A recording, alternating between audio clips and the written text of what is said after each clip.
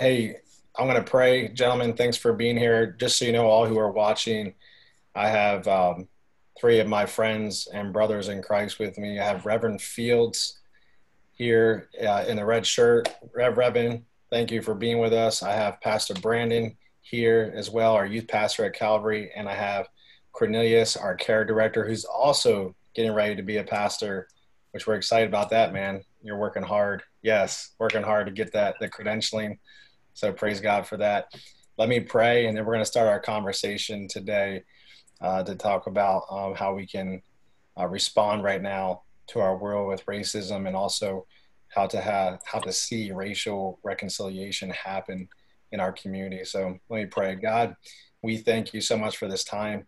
Lord, we want to honor you with our words. We ask for you to lead us, Lord, and thank you for your word and your direction, God, for us right now. Your word is faithful to direct us through all seasons. And Lord, what we're going through in our nation right now, you have answers. And we thank you for that, God. And so, Lord, we come together in unity to discuss this great need, Lord, to see racism die in the hearts of man and to see reconciliation and unity in our land. We love you, God. We praise you and we thank you. In Jesus' name, amen. Amen. Amen. Hey, we're going to have, open conversation here about how you guys feel with what has been going on in our world. And it's really kind of culminated with three events that's taken place in the past 2 weeks. You have the situation with Ahmaud Arbery, who it's all good. Go ahead. You can answer it. You have the Ahmaud Arbery, who was shot and killed in the street. You have, I still don't remember the lady's name that was in the park, who was filming the black gentleman who was just out for bird watching. And Right. We caught a glimpse of really racial profiling there. And then the sad, terrible video we saw of George Floyd and what happened to him. So how do you guys feel right now about everything that has transpired in our nation the past week? What kind of emotions or feelings have you had? And you can share from your heart. Sure. One of the things that has been important to me, one person you missed off is Breonna Taylor. She was in her home, and police came in and shot about 6 times. She died. In order to go forward, I think it's important to understand our history. And part of the history, everybody has a history. History being a compound word, his story. So everyone tells a story from their perspective. The perspective that I look at, and as believers, we should look at, is what is God's story? And God's story is always based in scripture, his love letter from Genesis to Revelation. As I mentioned in times past, and still hold on to it now, in 2 Chronicles 16:9, the Bible declares that the eyes of the Lord roam throughout the whole earth, seeking those whose heart is loyal or committed to him, that he can show himself strong. So part of the challenge as history, as a Black man, again, looking through the lens of the scripture, understand the history. Pastor Ryan mentioned about, 3 names recently, past 2 or 3 weeks, that has the nation in the world's attention. Growing up in the inner city, I've come across a lot of unfortunate incidents with police officers. So I think the cry now is, especially for Black people, the cry is to receive equality, not just with social justice, education, healthcare, and on down the line. So the protest, I think, is healthy. Of course, you've got all segments of people that's trying to distract from the protest, but prayerfully, the protest will open up eyes of the local law, the state law, and the federal law. Yeah, yeah, that's good. Yeah, that's really what we need to see, isn't it? Is changes where we can change Yes. in the laws for sure. So that's good. Yeah. Hey, Ron, I think it's a lot of it has to do with people wanting to uh, know that they've been listened to. And that has a lot to do with just being validated. Mm-hmm. Sure. Someone knows that people have heard what's on their heart or some of their experiences, then they're able to feel like they have value. Then they're able to feel like then they're a part of something. But if everything that they do or something happens to them, they feel marginalized and they feel left out. To be honest with you, so I think this protest is really a megaphone, and we had a chance to witness the protest yesterday, and it was really neat to see just talking to some people, sharing some of their experiences, some Black, some white, and they all had different experiences. And I was talking to a gentleman, I said, you know, there's a lot of injustices out there, but this is coming through the megaphone of the Black community right now. Yep. And so we need to listen and see exactly what's being said. Exactly. That's how I feel as well. Brandon, what about you, man? What have you been feeling? I've been feeling like it's great to see people empathizing and trying their best to understand uh, what it's like growing up Black in America. Never before have you seen people of different races. You know, a lot of pastors, a common thing I'm hearing online and from everybody is, you know, they'll never fully understand, but they're trying to understand.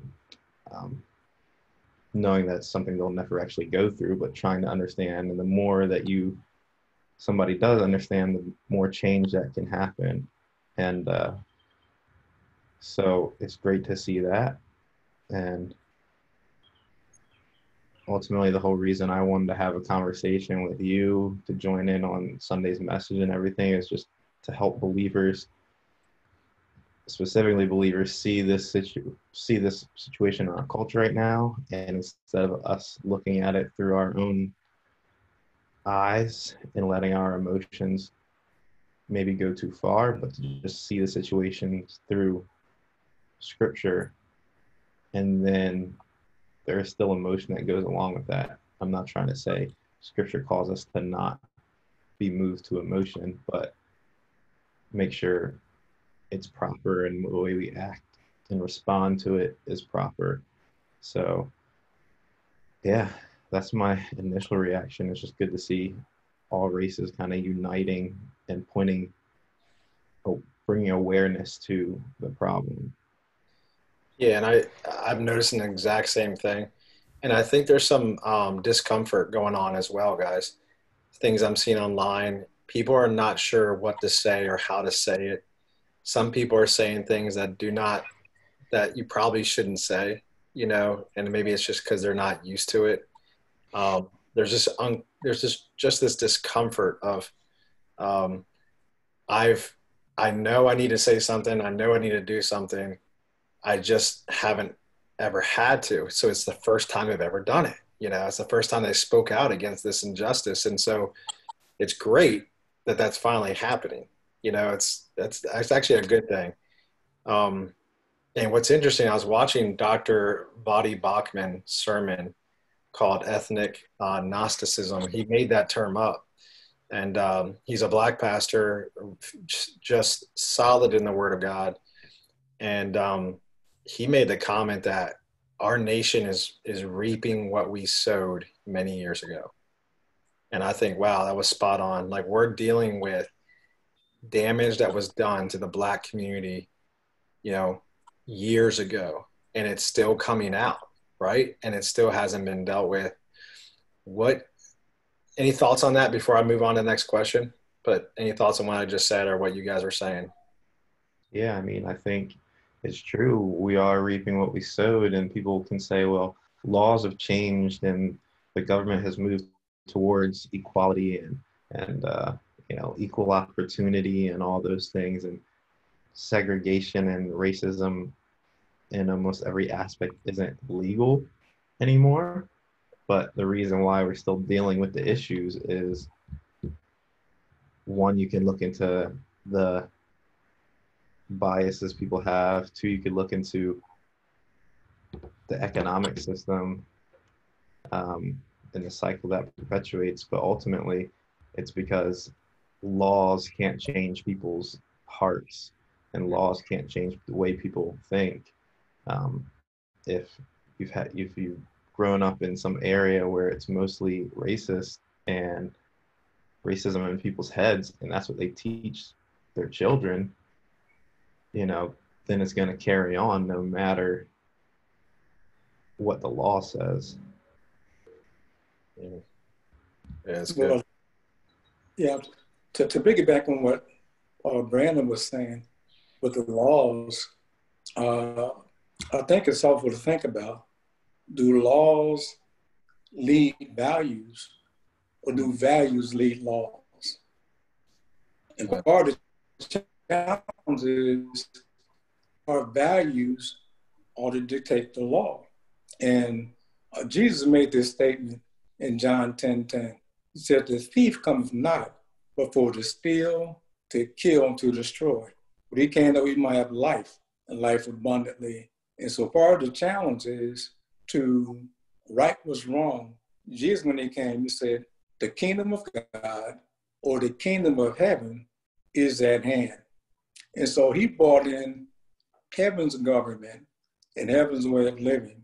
And so because there's the church, which is not white, black, red, yellow, or brown, Jesus said, upon this rock, I will build my church. And so to have the mindset of a church to be a change agent, if you will, believers are not supposed to infiltrate into society, but to change society. Mm. And so part of what happens is, if there's injustice anywhere, the heart of the believer ought to be the change of that. And so part of what we see, whether it's with women not having the right to vote or blacks feeling discriminated against through racism, is a time for the church to rise up and say, Lord, show me through your wisdom and through the love of God how to bring about understanding in the church and in our nation and around the world. Yeah, that's good. I'm gonna ask a controversial question. It's not even on my list. What do you say to people who are right away respond with more of the all lives matter? How can we help them, understand that we get that, we know all lives matter, but what can we encourage them with right now? And we're all brothers in Christ here, so we're going to come at this with a biblical perspective. Like, we know that Jesus died for all. That is like a no-brainer, So how can we help everyone understand that that's not necessarily what needs to be said right now? Sure. I think the main thing is, when somebody's hurting, you don't bring up another situation to try to compare it with, because when you do that, you really just you take away the impact, or you take away what's going on with their life, their experiences. So this all life matters, yes, but in this particular case, you have a group, you have the Black community that's hurting, and to say that, that all life matters at this particular point is really saying that our cause really is not what we're protesting right now. It really doesn't carry any weight at all. Mm-hmm. So that's really the thing. It's not empathizing with the community right now, or what they're going through right now. So that's the biggest issue. Is yes, is it true? Right. I think in Ecclesiastes 3 it says there's a time for everything. There is a time, to put that platform forward. Our lives do matter, but right now we have our community is hurting, so we need to comfort them. Mm-hmm. That's good. Yeah, it's kind of like, I thought about, oh, go ahead, Reverend, please. No, I was at you. Go ahead. Well, I was just thinking about my daughter. If my daughter was hurting, I wouldn't ignore her because my son is nearby, and he, do I not give my daughter attention that's hurting just because my son's watching? Do I need to split myself up and go, he's not hurting at the moment, as much. So just that simple analogy, and Cornelius, I agree 100%. Like, if someone came to me and said, my father's dying of cancer, I'm not going to be like, well, my mother is, dying of, you don't do that. You listen and you show care and mercy. So that was just what was on my heart just now. Certainly. Also, one of the things I think the misconceptions about Black Lives Matter is what's not being said is only Black Lives Matter. Right. I think people take it that it's only Black. It's not only Black. My wife had a post the other day, and she said, if you have a neighborhood with a bunch of houses, but one house is on fire, the community should come together around that one house that was on fire. And so at the particular point, I think George Floyd was the tip of the iceberg that takes us to look at the history of what Black people specifically have had to endure over the past couple of years, actually going back 400 years to when slavery came to the nation. So it's an excellent time, I believe, when all communities are coming together, not just Black, white, Hispanic, Native American, Amish. Everybody's coming together to make a statement about humanity, if you will. Yeah. Let me tell you, 2020 has been the year of unprecedented moments, hasn't it? Like, man, unprecedented, like lockdowns, stay-at-home orders, churches not being in church buildings, and now you have an entire world coming together to say we want to see real change. Like, that's just it's been chaotic, but at the same time, there's been this beauty in the middle of the chaos. Right. And we've had protests before. I remember in Baltimore when the one gentleman was killed and by the police officers, and there was riots. There was a big uprising in Baltimore and different places. But this one feels a little different. It has a different feel about it. You can actually see the protesters having a focus on what they're doing, and there's always going to be good and evil in every group. I don't care what side you're on. And it was so rewarding yesterday to be at the protest. And even there, they had a couple of people trying to just derail the message that the protesters were doing. And right there, they corrected it. Yep. And so I can't but imagine, if it's happening here, it's happening everywhere. And so it's gonna happen. So this protest, this movement right now, this push has a different feeling. So we're just believing something, some communication is gonna come forward out of this. Yeah. And man, I was super encouraged by the Capitol Police Chief yesterday, and the direction he gave us, his heart for change, his own standards and his police department and what he requires his officers to go through. But the respect that he got from the protesters was impressive. Mm-hmm. I mean, they treated him with so much peace and dignity, and they weren't yelling at him. Hey, if some of them were emotional, that's okay. Sure. People are hurting.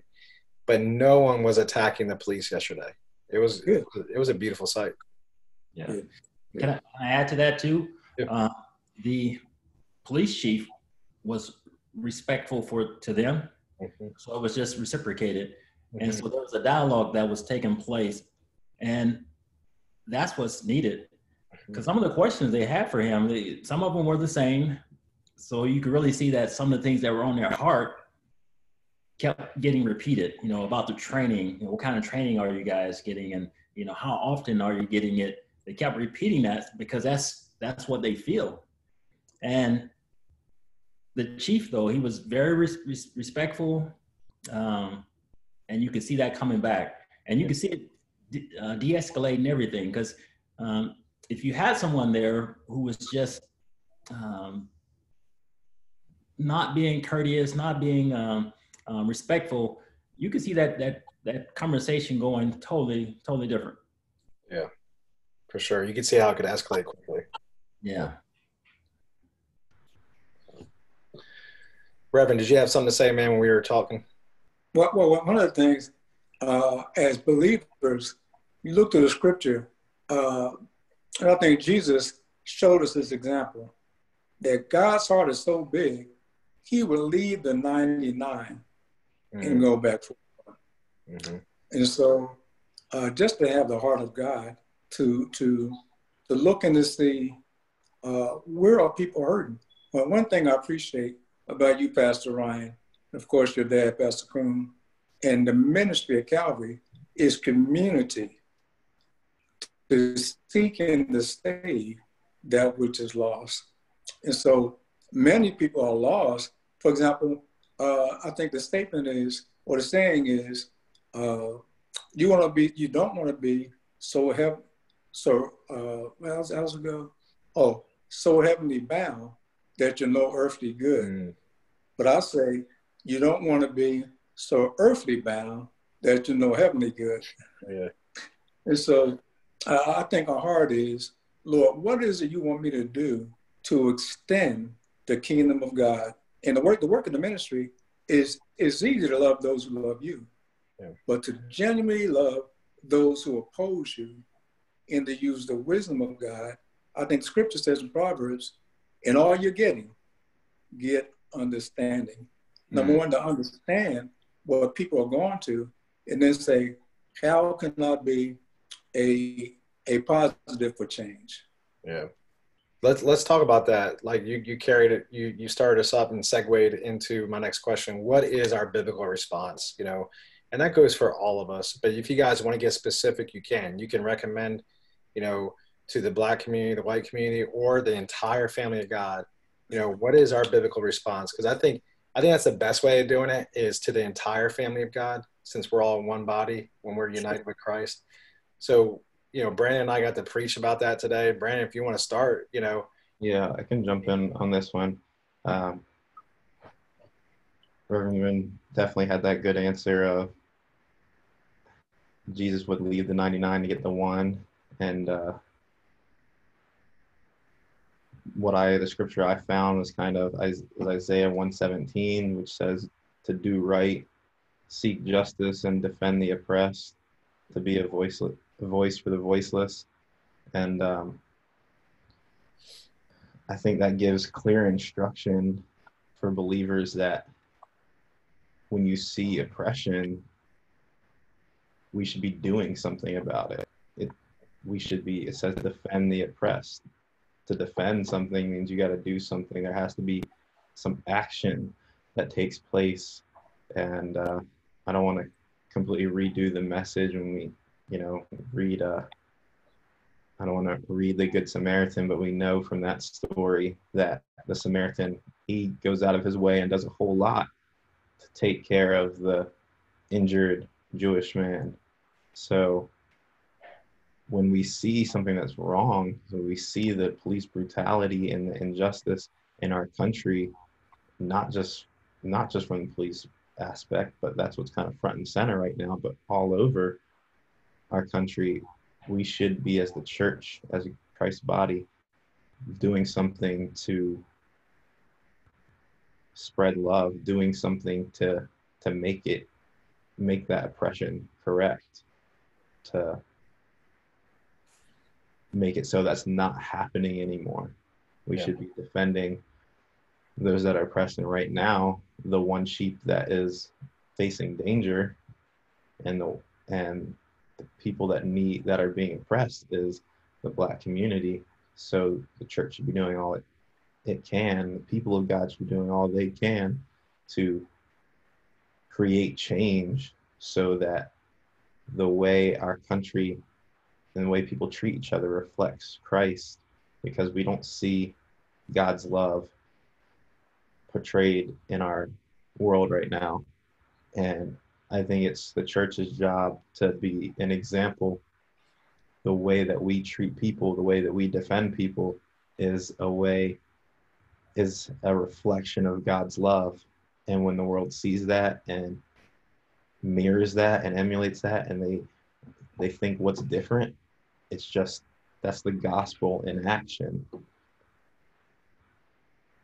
Yeah. Sure. Well, one of the conversations we're all familiar with is in Matthew 25, when Jesus judged the nations.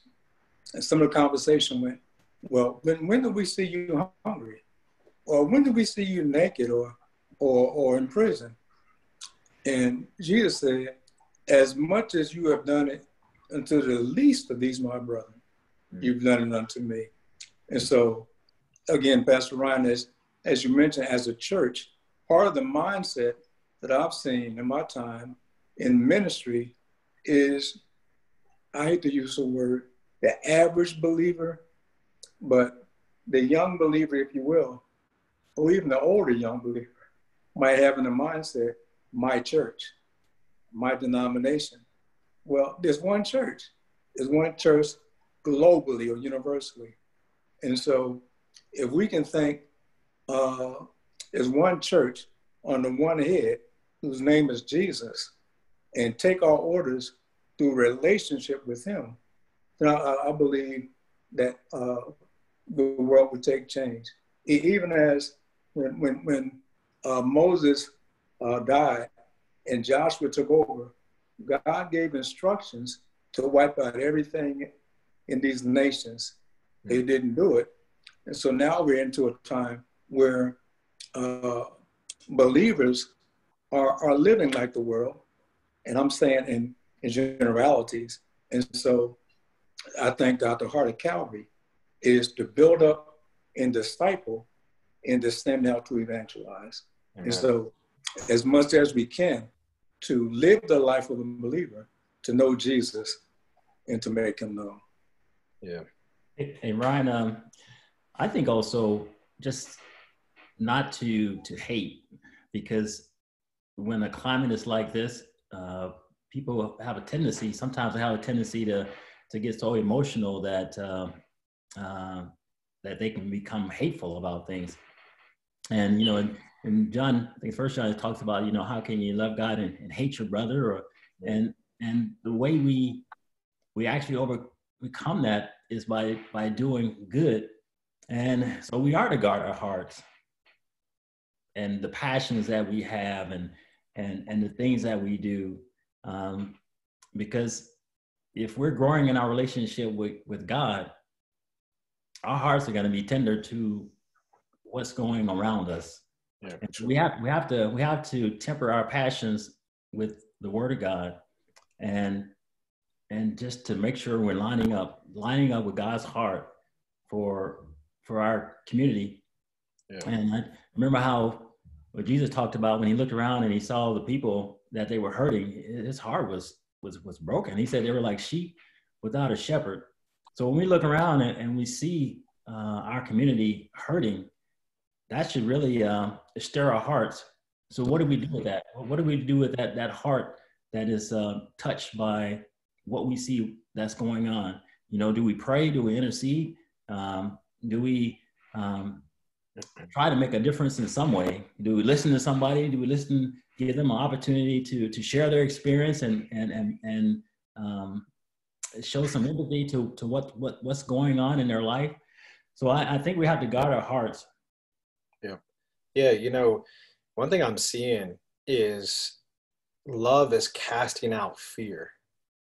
You know, I'm seeing there's fear. You know, there's fear between different races. There's fear because there's these concepts or these ideas of fear towards people, whether it's towards police, towards the Black community, and sometimes just not understanding each other makes us be afraid. But what I'm seeing is I'm watching really positive stories online too taking place where that fear is going away because conversations are happening. You're seeing the Black community come around the police and giving them hugs, and the police apologizing. I saw a post where a woman had written a letter to her Black neighbor saying, "I'm sorry that I haven't, been there for you," and it just changed her heart. And it's really cool what's happening, in the midst of this bad stuff, like in the midst of the rioting, and all the other narratives that are going on. I don't want to lose sight of the good that's going on. I think that, and I'm going to be honest with you, I think some cops are also appreciating what's going on because finally, there's a conversation about police reform going on more seriously, as well as they're able to have conversations with their neighbors, their community, and go, I really don't hate you. I love you. And by the way, I have two police officers in my family line, on my sister, on my wife's side. And then my sister's husband is an agent for the Air Force. And so, I pray for them. I think about them as well. But even they were like, even that when they saw the video of George Floyd, they're like, wow, that was terrible handling of the situation. They said they would have never, ever done that. And they actually gave me some insight too, that that's not the training they get, and that there's a lack of training, it looks like, in Minneapolis.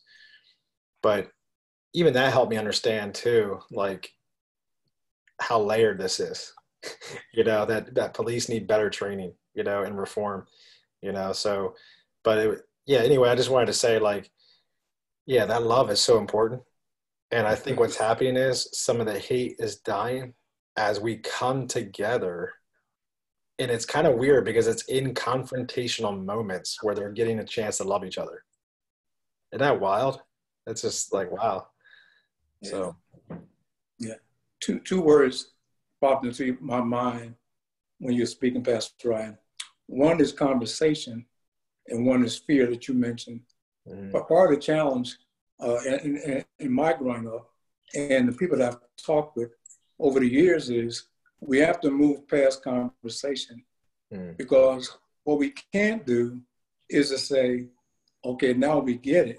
We had the conversation and move on.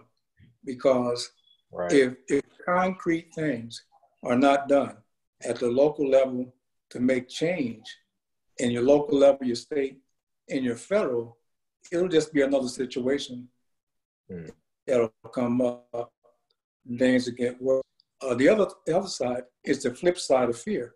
Again, in my experiences in coming up, it seems like there's a economic and political power structure that fear is, what more to Black people do you want?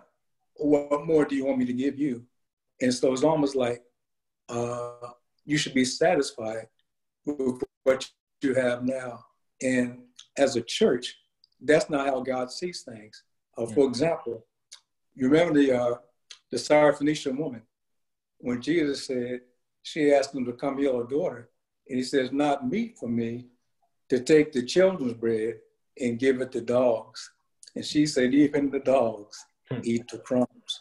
Yeah. And so there's a time where we have different responsibility, but we're all equal. And for the church to, even in individual ministries, that every member or partner, if you will, ought to feel like, no matter what my color or education background is, I'm important, I'm equal, and then press on from there. And if the world can see that the church is like that, I think we'll bring in our harvest of souls.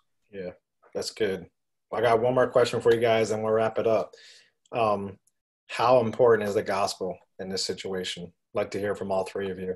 Like, how needed is the gospel right now in our world for dealing with racism and then at the same time reconciliation? I think the gospel is the ultimate and the biggest answer. It's the only thing that can truly transform a life and give somebody a new heart. And while we are taught in scripture, as I quoted Isaiah 117 earlier, that we should take action and try and defeat oppression in our world, ultimately sin is always going to, unfortunately, sin's always going to be there in some form or aspect, until Jesus sets up New Jerusalem here on earth. Until then, sin's always going to be alive.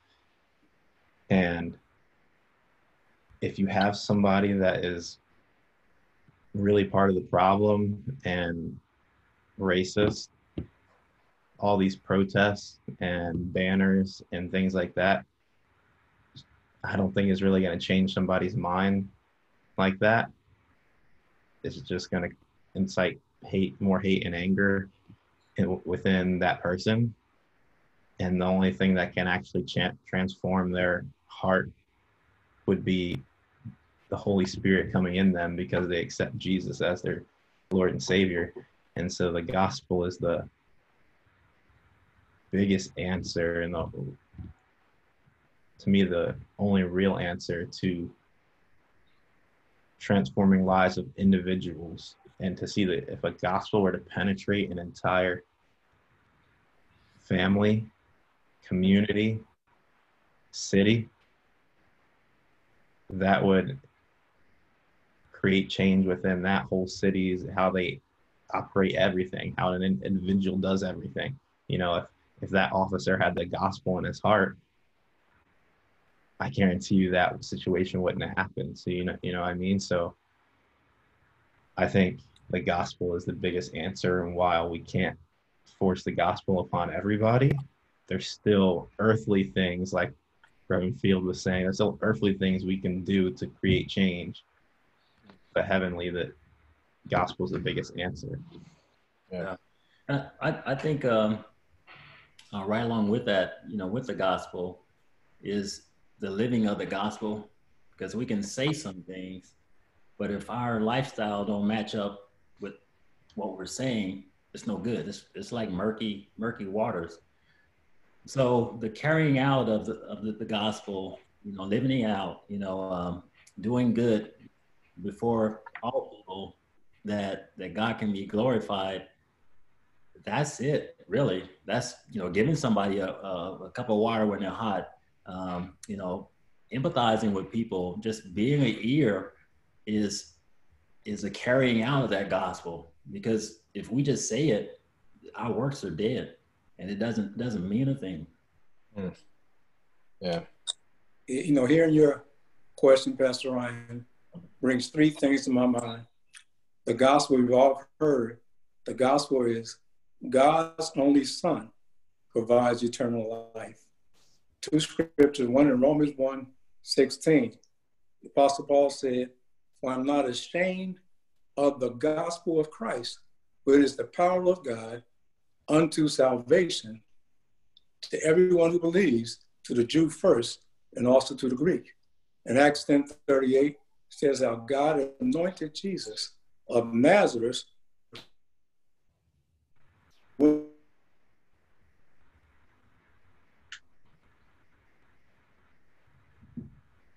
Oh, we froze up there a little bit.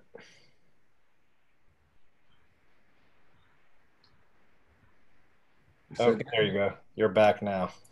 Okay. You had frozen up on Acts 10. Acts 10:38.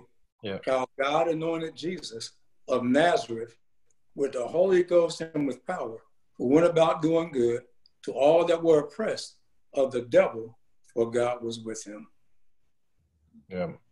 Amen. Yeah. So the gospel is the power of Christ, Jesus, believing in Christ to change, well, really to come and dwell in you, really through the Holy Spirit.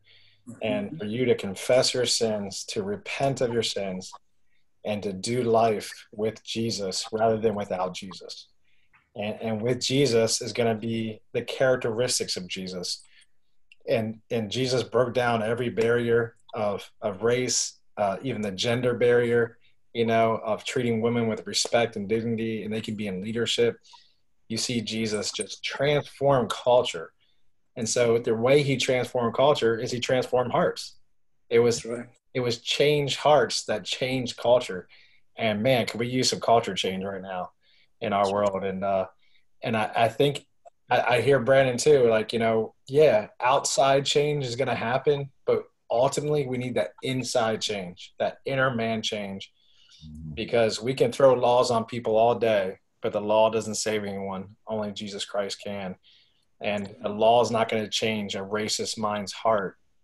It may tell him he's wrong, but it won't fix him inside so that he'll do what's right. And that's where we as the church need to come in, because what good is it to throw a person who's a criminal into prison and they know they're wrong because they go to prison, but they never truly change. We want to see where they can be completely changed from the inside out. And I think for us as a church, a challenge that we need to have, I'm a pastor, I get to give a challenge right now, right? Yeah. Hey, we need the church to step up here, and to focus on the mission of spreading the good news of Jesus, the truth that sin is real, but Jesus came to deal with it, to turn away from your sin and to follow the ways of Christ, because he's going to come into you and he's going to help you do that. And we need the church to rise up and start to share that message, live it out. Don't be contradicting, don't be hypocritical, and live this message out. So, yeah. Well, praise God. Hey, this was a great conversation. I really appreciate you guys taking the time to share your heart. And we're praying all who are watching this today and in the coming weeks, that you will be encouraged by this and challenged by this to make a difference. And really our response is to love people no matter what, and to listen. I think one of the best ways we can love someone is listen, understand, and validate what they've been going through. And that goes for all of us, doing that with one another. And then we need to share the gospel. We need to share the gospel with our friends so they can have true change, everlasting change, And well, thank you guys. Appreciate you very much. Thank you. Would one of you mind praying for us on the way out? Sure, I'll pray. Go ahead. Well, Lord, we thank you for this time to get together and just talk about what's going on in our community, Lord. Thank you for Pastor Ryan just bringing this group together to have this conversation, Lord, because it's needed and it's happening everywhere, Lord. And Lord, it's our desire to have a biblical worldview on what's going on now, Lord, and not our own personal, Lord, not our own personal choices and decisions, Lord. But all those things need to be evaluated according to your word, Lord, because only your word can transform life. Only your word can transform a community, Lord. So we just pray for our community that's hurting. We pray for our Black community that's hurting right now, Lord.